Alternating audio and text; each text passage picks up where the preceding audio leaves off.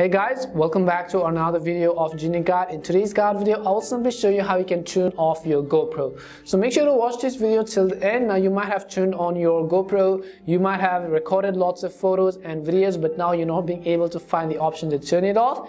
If that is the case, make sure to watch this video till the end. But before we get started, if you are new to our channel, then make sure to leave a like, hit that subscribe button, and without any further ado, let's get started with today's video. Now first of all, let me just go ahead and turn on my GoPro by pressing this power button.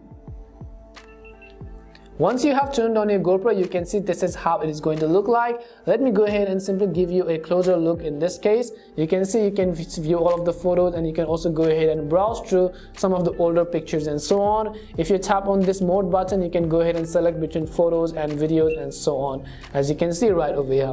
But how do we actually turn it off? Well, the process is similarly simple. Just like how you turn on your GoPro by long pressing on this mode button over here, in order to turn it off as well, you have to simply long press on this mode button. So I'm not sure if you can see it, but you can see this mode button in this circle icon. You have to simply long press on it. So as you can see right over here, let me just go ahead and long press and show it for you.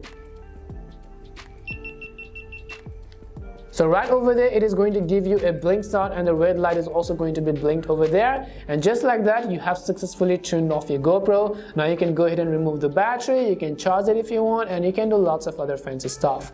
We hope the video was really helpful, and if it did help you, make sure to leave a like and subscribe to the channel. If you have any more questions, make sure to also leave them down. Thank you very much for watching, and see you soon in our next video.